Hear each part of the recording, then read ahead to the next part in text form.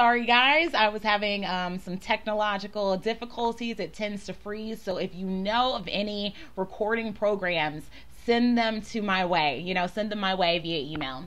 But again, the Battle of Tippecanoe becomes a rallying cry for war hawks because William Henry Harrison is going to launch this preemptive strike. However, Tecumseh ends up launching a pre-dawn strike against William Henry Harrison's forces. Now, while yes, Harrison's forces are eventually victorious, they suffer a lot of casualties. They get really hurt by this.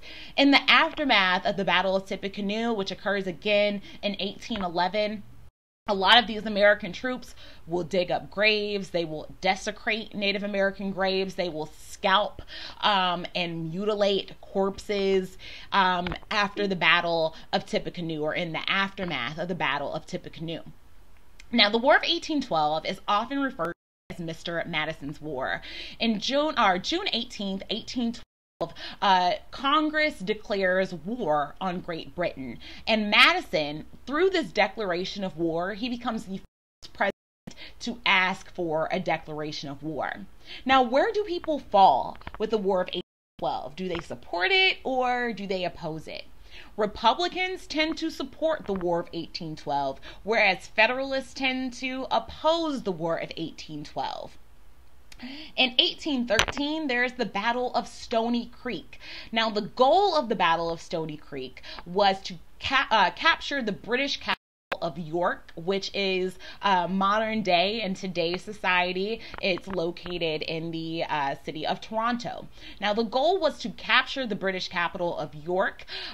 With the Battle of Stony Creek, unfortunately, it is an American defeat.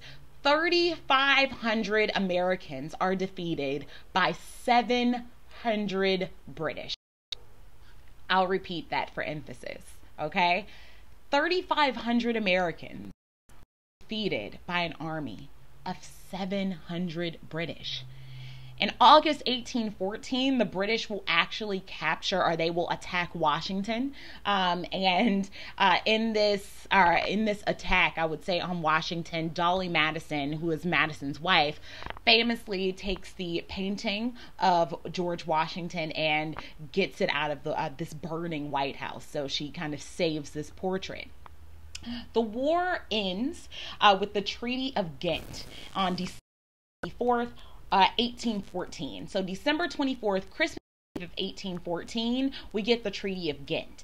However, the Battle of New Orleans, which ends up being important because we get this victor of the Battle of New Orleans being Andrew Jackson, right? The Battle of New Orleans actually takes place after the treaty is signed, but word of this treaty gotten back yet. And so the Battle of New Orleans, which is an American victory, occurs January 8th, 1815, actually after the war is over. So we do get a success after the war is actually over. But out of the Battle of New Orleans, we get this national hero of Andrew Jackson. So in the next chapter, I think we go over Andrew Jackson. He is a very interesting fellow, I'll say. But we'll get to Andrew Jackson in the next few chapters. So thanks for to this lecture. I hope you enjoyed it. And again, if you have any questions, especially on chapter 9, which will be coming next, shoot me an email and I'll create a video just answering your chapter 9 questions. So I look forward to hearing those questions. Good luck on your test that is part of this module, and I'll see you guys next week. All right, bye.